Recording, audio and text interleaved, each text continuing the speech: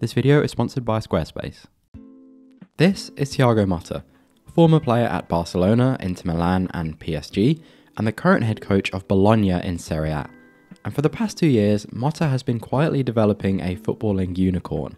By mixing elements of totally different philosophies, he's created a type of football that you've probably never seen, one that some believe is the next big tactical evolution. So today I'm going to explore this Bologna team and what makes Thiago Motta one of the most fascinating coaches around. In a pre-game press conference, Motta was asked how his team would adapt to Atalanta's man-to-man press, and he replied, "They are very strong and know how to not let you play. This is why the relational phase will be very important, that is, the maximum participation of all my players on the field." And it turns out that answer gives us a clue as to what makes Bologna so unique. I'm going to start though with their basic shape, just to help you visualise what's going on.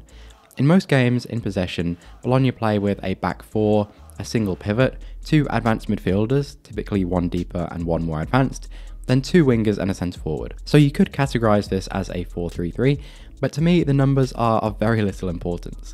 And the reason for that, the major theme that's going to run all the way through this team, is Bologna's extreme level of movement. Now, when we talk about movement in high possession teams, we're used to seeing it within the context of position. So while players must move to create passing angles, to receive in space, they're not moving so much that the overall structure is disrupted. De Bruyne sticks to his position here because he knows when the ball comes across, he needs to be there to attack the space. So your position takes priority and you move with that in mind. The people believe, oh, how they move. No. But the move is the ball. Everybody has to be in the position. When you move much, it's not good. This is where the movement in Thiago Motta's Bologna is completely different, because here, movement is not just happening within the context of a player's position. On the contrary, when Motta says he wants maximum participation from his players, he's giving them license to move far outside the confines of their position, to each affect the game in the way they think is best. And in practice, that leads to players with a far greater range of movement for the sake of progressing the ball. But what makes Bologna even more fascinating is the level of that movement seems to change depending on the phase of the game. So starting at the goalkeeper, we can see here a positional structure. Typically it's a 4-2 shape, with the goalkeeper becoming a second centre-back and one of the actual centre-backs stepping into midfield. So here, while you do still see a lot of movement from Bologna, with different players drifting forward at different times, it is happening within the context of this structure. As one player steps up, another rotates back. But what's great is that every player can take responsibility to do this, so it never becomes predictable. Players pass and move forward, drag players away, create passing lanes, confuse forwards. And that makes Bologna very good at keeping the ball, especially in the first third of the pitch, where they have the most touches in all of Serie A. But keeping the ball is one thing, progressing it up the pitch is another, and this is where Bologna's movement starts to become more extreme and outside the confines of position. And I'm going to give you 2 examples that show just how unorthodox Bologna can be. So you've got a business and you want to grow it and take over the world, and that's great. But first, you're going to need a website.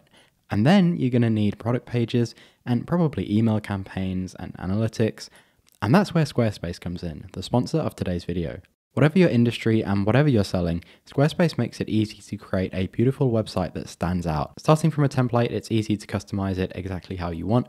Here's mine, and I think it looks pretty clean if you ask me. But once that's done, you've got the option to do all those other things. Email campaigns, website analytics. You can even create memberships and courses all on the same platform. So if you're starting out and you want a website builder that's easy to use but still scalable, you can head over to squarespace.com for a free trial. And when you're ready, you can go to squarespace.com/thepurestfootball for 10% off your first website or domain. Good luck. Example 1 is against Roma, where Bergkamp, the centre-back, actually vacates the central position and drifts right, creating space for Freuler, the pivot. And at the same time, Ferguson, the attacking midfielder, also drifts to the right, completely breaking down Bologna's initial shape, but creating a load of space for Freuler to drive into. For Roma, this is a problem. Does this midfielder go with Ferguson or stay inside? The winger Ndoye then does something very smart and drifts inside, giving the fullback the same problem. Does he go or does he stay? And in the end, Ferguson ends up completely free and Bologna find him to eventually score. Example 2 is actually earlier in the same game, and this time Freuler and Ferguson have come right up to the ball, dragging their markers forward. And of all these players, it's actually the pivot, Remo Freuler, who leaves his position to exploit that space, and again it actually results in a goal. Now, while these two examples look very different, they are founded on the same principles. One player moves to create a passing option, and another recognises that and takes the responsibility to exploit the space. And this shared understanding of movement is one of the great triumphs of Thiago Motta's Bologna, because it allows each player to be spontaneous and intuitive when looking for the ball, but still ensures the team moves in sync. And in a world of man-to-man pressing, the sheer unpredictability and range of movement can be devastating. In addition to these principles, players are also given specific roles to help them navigate the chaos of the game. For example, one of the key relationships at Bologna is between centre-forward Joshua Zirkzee and attacking midfielder Lewis Ferguson. Ferguson explained that a major part of his role was to move in tandem with Zirkzee, recognising if he's dropping deep to give an option in behind or vice versa. And the two have developed a great understanding based on their respective skill sets, Zirkzee having excellent awareness with his back to goal, and Ferguson understanding when and how to occupy the spaces. So it's this idea of roles and relationships between them that gives the players a framework as they start to break away from their positions. And just to visualize the difference between position-based and role-based movement, here you can see the season heat maps of Julian Alvarez of Manchester City and Lewis Ferguson of Bologna, two players who start in a similar area of the pitch but have very different spheres of influence. However, not all is perfect at Bologna, because although they are very good on the ball, data suggests that they should be even more effective. Because while they average 57% possession, they don't consistently turn that into chances. In fact, they're down in 9th for touches in the final third of the pitch, they're also 13th for passes into the penalty area, and only 16% of their long possessions end with a touch in the box, which is the lowest of the top 6. And when we start to dig a bit deeper, we do see some potential issues with Thiago Motta's approach. So far we've seen how Bologna have a lot of positional freedom and use movement to create space, but sometimes those things can be in conflict with one another. For example, if too many players come to one side of the pitch, you can congest that area too much and deny your own ability to create space through movement. When this happens, players tend to just cycle the ball out and start again, which contributes to some of Bologna's unthreatening possessions. But there's one player that's different, and that is Joshua Zirkzee. Now, Zirkzee is technically excellent. He's incredible receiving under pressure with his back to goal. His awareness of his teammates means he's often the only central link between defence and attack. But what makes him really stand out is he's able to operate in limited space, which gives Bologna a completely different dimension.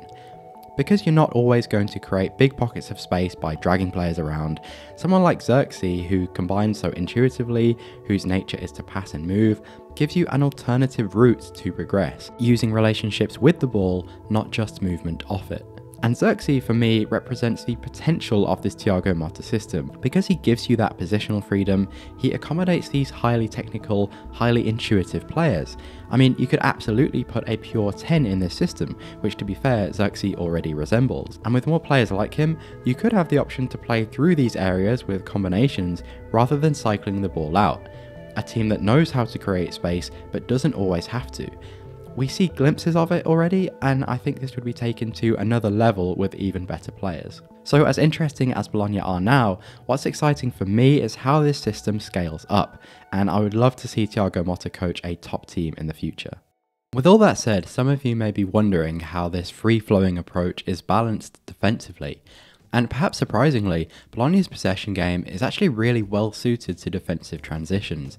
That is, how they respond when they lose the ball. As we've seen, Bologna often end up with a lot of players around the ball. Freuler and Ferguson in particular tend to drift to the ball side when it goes wide, and playing through these areas is usually less risky from a defensive perspective than playing through the middle, because it's much easier to compress the space if you lose it. But even as they get further up the pitch, proximity to the ball is one of Bologna's best defensive tools. Like every team, they have a structured rest defence in the final third. You can see it here, it's a sort of 1-3-1 shape with Berkema as a sweeper. But the lack of positional structure of the attackers is actually quite useful, because when the midfielders drop to get on the ball, there's no obligation for someone else to rotate into that zone. They do sometimes, but not always. which creates moments where you've got a lot of players around and behind the ball, even in the attacking third, leading to a very effective counterpress if you don't score. This might also explain some of the data we looked at earlier. Bologna don't get the ball into the box that much because, weirdly, they don't actually prioritise getting bodies in there. Ferguson explained that once we're in the opposition's half, we're patient, but when there's a switch or a pass that breaks a line, everybody switches on. The full 11 has to change rhythm, and if everyone does that, that's when we can create chances. So there's not a requirement to occupy certain spaces, it's triggered by moments in the game when the team senses an opportunity, and everyone switches on and attacks the box. But until that point, the team remains patient and actually very defensively balanced. Thiago Motta has said that the vast majority of his training focuses on his team with the ball, and when you watch Bologna play, that's really no surprise. The truth is though, I could make an entire video on Bologna's out of possession because it's arguably been even more important to their current league performance. So if that's something you'd be interested in seeing, let me know in the comments. But if you can't wait for that, you can check out my bonus podcast on Thiago Motta by heading over to Patreon. I give my thoughts on the potential pros and cons of this approach at a top team, where you often have to face different challenges, things like low blocks for example. So check out the Patreon link on screen to listen to that. Otherwise, thank you all so much for watching and for your continued support, and I hope you enjoy the rest of your day. Take care.